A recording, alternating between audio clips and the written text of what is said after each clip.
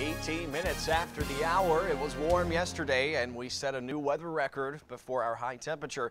The old one was 83 in 1958, and we reached 85 degrees at Columbia Metro around 2:48 in the afternoon. So definitely above average temperatures, but our average temperature for this date is 66 degrees, and we will be actually slightly below average there with our high forecasted at 61. So sunrise this morning was at 7:01. It will set at 5:19 this evening. Now, checking our WeatherBug network, we see 45 degrees in Newberry at the Opera House. Winds are out of the north-northeast at 3 miles per hour. The upper 40s in Columbia at Heathwood Hall, the lower 40s in Camden, and upper 40s at Ferry Chevrolet in Orangeburg.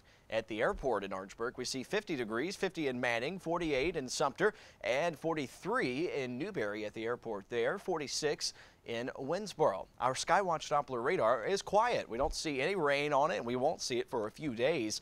Our next chance, though, is on our 7-day planner. We'll show you in just a second. High pressure is in control of our forecast for today, so we're going to be going to the lower 60s.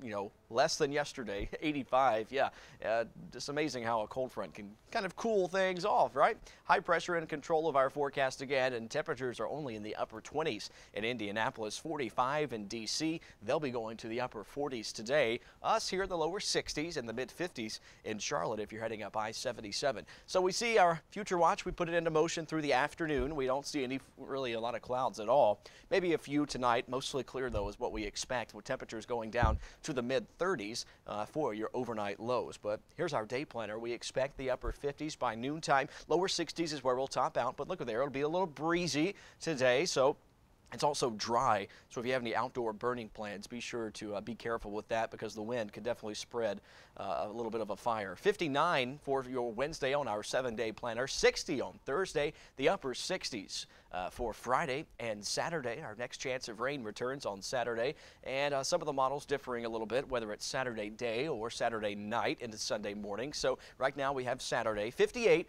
on Sunday, and 55 on Monday with lots of sunshine. Don't forget, on our social media accounts, you can always follow us and talk about weather. I just posted an interesting graphic on Facebook and Google Plus and Twitter about South Carolina tornadoes.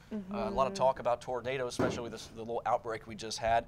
And so I did a little graph, a little pie chart there, which ones we've seen here in South Carolina. And a random fact for you, we have never seen an EF5, an F5 or an EF5 once they upgraded the scale there. And we don't want to. We don't want to. We don't want to. And great info from Derek Becker earlier saying that, we're not in the Midwest, so it can happen anytime. Oh, so yeah. You have to always and be they're prepared. quick spin-ups here. Sometimes before we can tell you about them, they're already gone. They're already in the works. So thanks, Garrett Beaton Paul. All right, folks, coming up after the break.